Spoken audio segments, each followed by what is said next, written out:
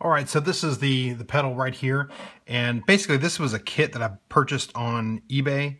It was $18. It's a compressor kit. It comes with the box. I had to drill the holes for it, but everything else was included in it. And me and my daughter kind of as a project made this, so we'd kind of, I don't know, have something fun. Anyway, what was interesting about it is when I was putting it together, it has this diagram here, and I didn't know what this was here, this LDR.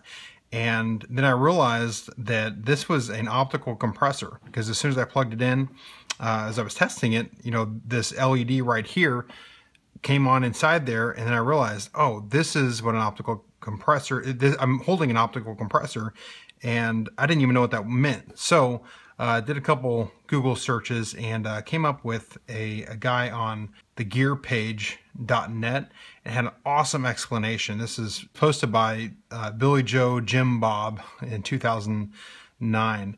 But he really explains what the difference is between an optical compressor and a regular compressor. And basically what it is what a compressor does is it's taking your signal as it's going in here, and essentially it's, you know, imagine a little guy in there turning the volume up and down as needed. Okay, so like if you're playing very softly, he's turning the volume up to match it, and then when you play real hard, he's turning the volume down to make sure you kind of have an even sound going across. So your soft notes play as loud as your loud notes, essentially.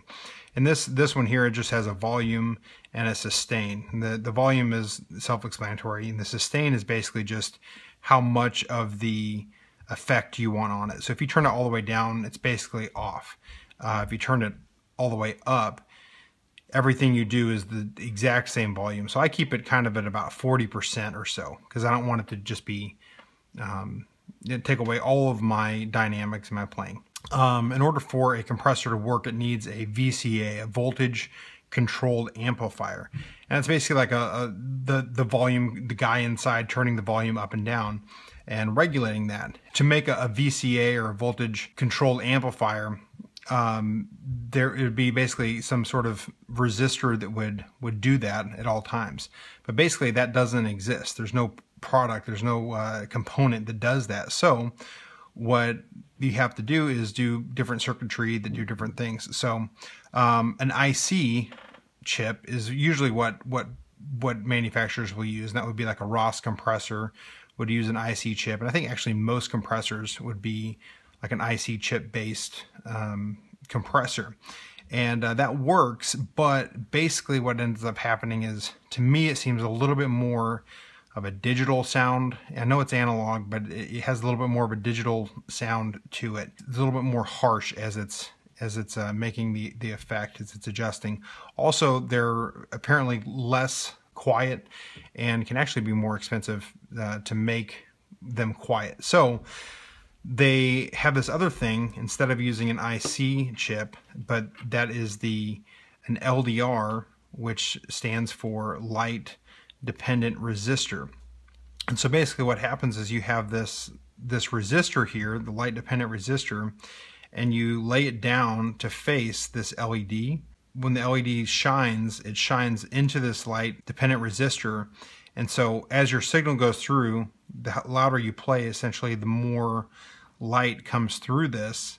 And then this resistor says, oh, they're playing a lot of light, I'm going to turn the volume down, if that makes sense. So the less light that's coming through, I believe that's how it's working. The less light that goes through, the less effect that it has.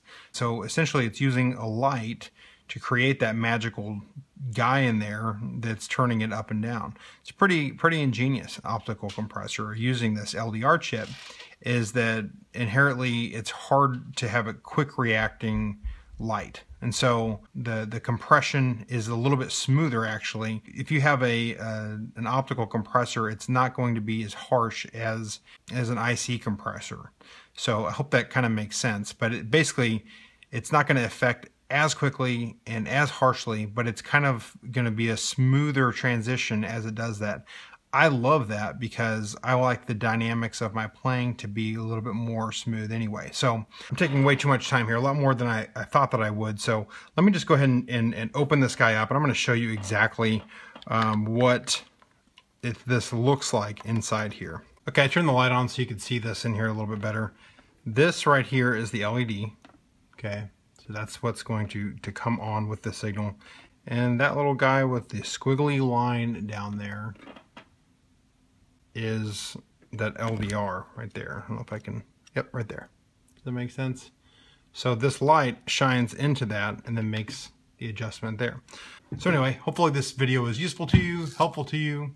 And if you like it, please hit the like button, comment, subscribe, do all that jazz. Thank you so much. Appreciate you for watching, and I'll see you in another video.